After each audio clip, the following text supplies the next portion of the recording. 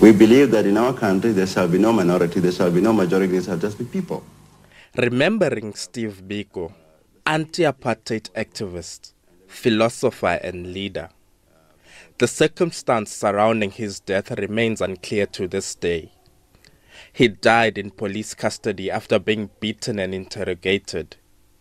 Now, 43 years later, the wounds have still not healed, especially for his family.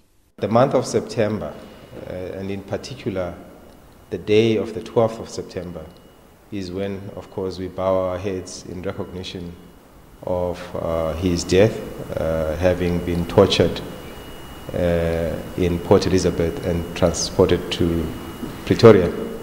A series of events have been planned this month to honor the legacy of Steve Biko.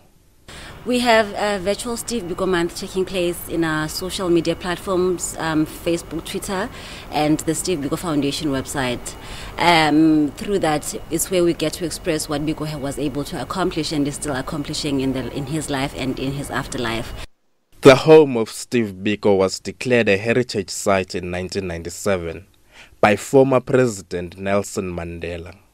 Abongile Yankees, SABC News, Ginsberg.